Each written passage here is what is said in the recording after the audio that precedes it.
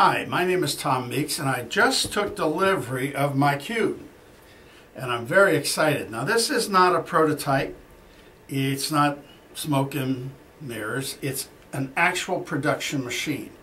And I'm going to open it up, then we'll stop while I activate it. You're going to have to activate your cube before you can use it. But let me show you how to open it. I have not opened it as yet.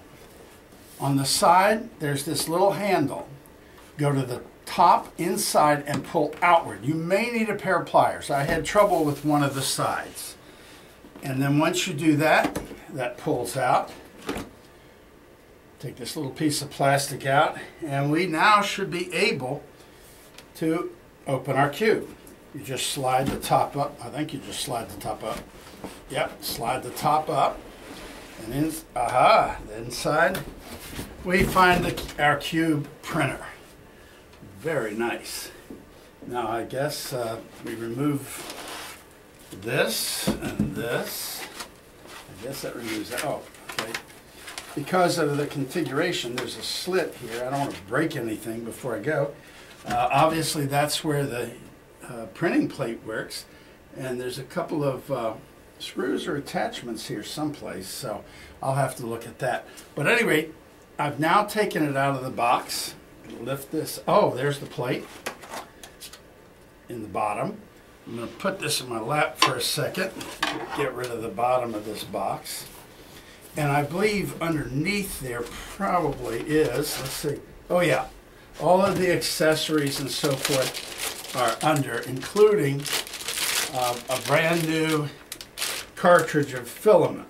So we have a cartridge of filament. We have a little thumb drive. The magic glue. I'm anxious to see how the magic glue works. Power cord. What's this? Oh, that's part of the power cord. It's quite a big brick. Then we have a USB cable, even though it's wireless. Oh, you get a plastic knife to open it. Actually, I'm going to show you a different knife that I think will work probably better than that one, but it's good to have one as you get started. And then this is the guide that goes from this cartridge to the head of the cube. Well, I'm anxious to get started, so I need to activate it first. I need to read some directions to see how that's done. Then I'll get back to you.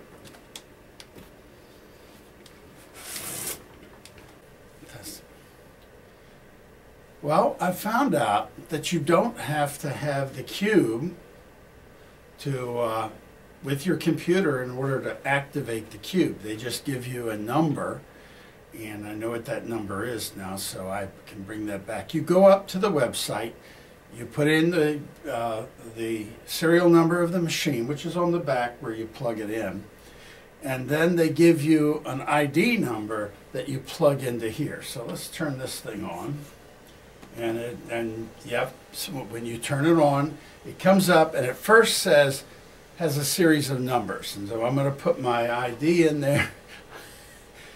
I'm not going to let you know what that is, but I'm going to put my ID in there. Okay, now the print and setup comes on. Okay. All right, so let me turn this back around to where we had it. I'm putting it on this box to lift it up so that my head and this thing are closer together than they were when we first started. But at any rate, let's get started now. Well, I guess the first thing we want to do is we want to put the print bed onto the machine. Okay, this print bed, and I've fiddled around with this a little bit while before I restarted, because I didn't want to be sliding this thing back and forth on the machine. So I figured out a trick. Always figure out tricks. There's a magnet here and a magnet there. If I put my fingers on the magnets on the plate, then I can get them close, and look, it goes right down. So by holding the magnets and then visually seeing that you're down there, you're going to get it on the first time. Now, do you mind if I turn this around? Now I need to put in the filament, and the filament is two parts. Ah, there it is. Okay. Wow, I'm old. The filament's two parts. You've got your cartridge. Now, the cartridge had a screw in it, and again, you know, being sort of wanting to get this right, I put this in and it got stuck right there. Well, I figured out if it got stuck, there was a reason it got stuck. The reason it got stuck is there was a screw in here that apparently holds the filament in place. I loosened that up. Now it fits perfectly. So if it won't go in, look for that little screw that you have to remove. You'll either need pliers or you'll need a hex key. All right, now this goes in here. And this, well, let's see. Let's go to this setup.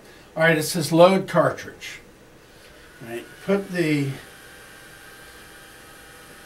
external material, cut the external material, leaving 6 inches of material out of the print jet. I don't see any material in the print jet. Okay, am I supposed to cut this? It says a print jet. It says please wait, so cut the external material, leaving 6 inches of material outside the print jet. Well, this isn't the print jet. I've got a few inches here. But, all right, well, okay. Oh, wait a minute. You know, I think I'm getting it. All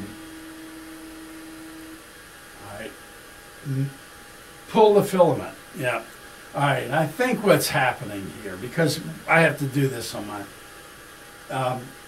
I think it believes that there's some filament here in the head. So we can ignore the first one and we can ignore this one, I think. Okay. Replace the cartridge. I've already, oh yeah. See, it says replace cartridge. 99% of the times we're going to be taking a cartridge out and putting a cartridge in. This is the first time, so I'm going, I don't know if I was supposed to go through those steps, but I went through those steps to replace a cartridge.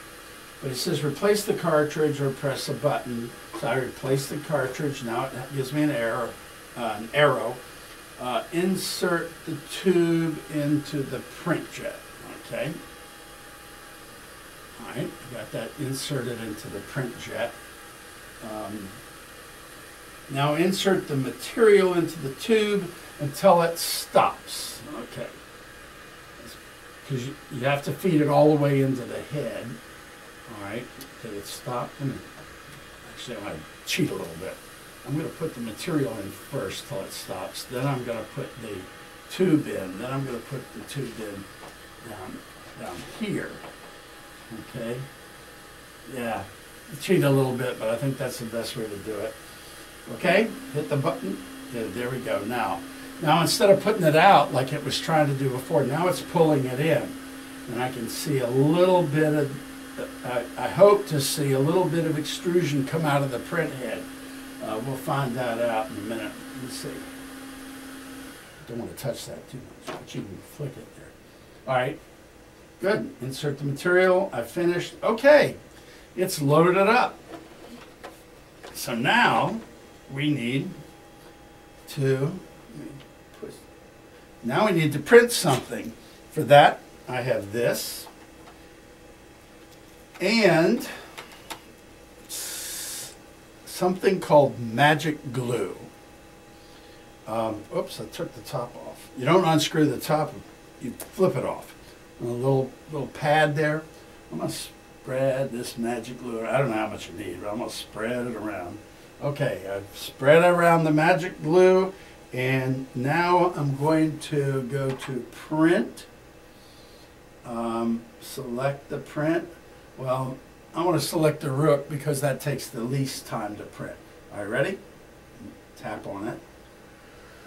Okay, now I've got a phone here, and I'm going to test how long it takes. This phone has a stopwatch. If I can get to it, I'm going to try to test how long, stopwatch, reset, start. I'm a little behind, but we'll get, how long it takes. Now, it's giving me a message that it's heating the bed. Okay? Now, if it takes too long, I'll stop the tape and then give you the time when I restart it. Reset the bed. That's good news. It's still heating the bed.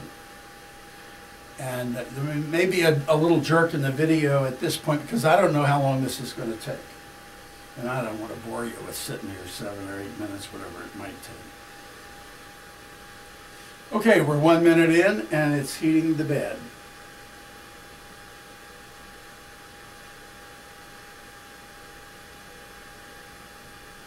By the way, it tells me that the print time is going to be 1 hour and 21 minutes.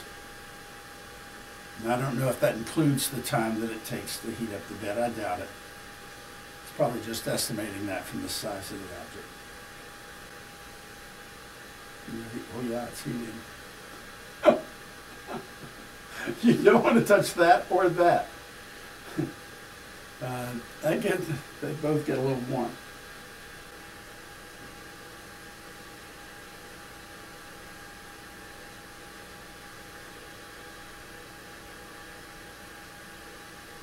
I'll tell you in 8 minutes. Okay, at 7:50, it actually probably was 8 minutes because I started my stopwatch a little late. So it took 8 minutes to heat up, get ready, and start printing. And now it comes up.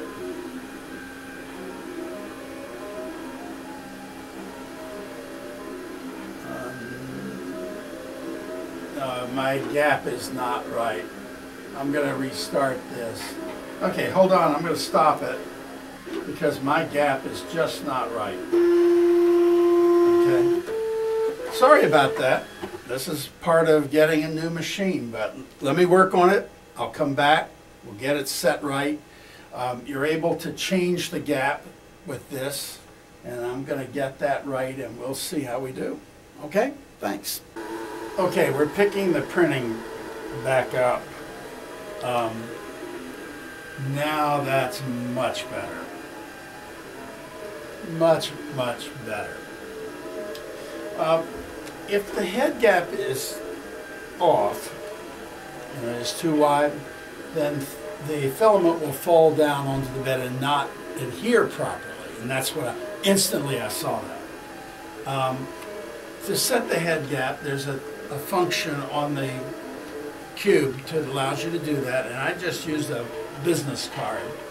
You put it between the head and the table and make sure that it's sliding freely, and then you can go up and down. I won't show you that now, but I will at some point show you how that's done. But it makes all the difference in the world. Now this thing just looks beautiful. And you know, that's not a big deal to me. And if it happens to you, by the time you get your cubes, maybe I'll have a video up showing you how to do it. But if you travel with your cube, you probably have to do it some. But once it's set, it should be okay. Well, this is beautiful. We now have a print going on. And I guess there's no point in sitting here for 1 hour and 22 minutes. I guess what we'll do is we will just come back sometime in the middle, show you, and come back at the end. See you then. Well, it seems to be printing okay. We'll come back when it's finished. Wow. Well, here we are. I've got a close-up so you can see it finish up. I have to tell you, I'm easily, very, very cool. Okay, well, but I can tell you that it is a very, very, very fine, detailed print, and I'm loving it. See you in the next video. That's really cool.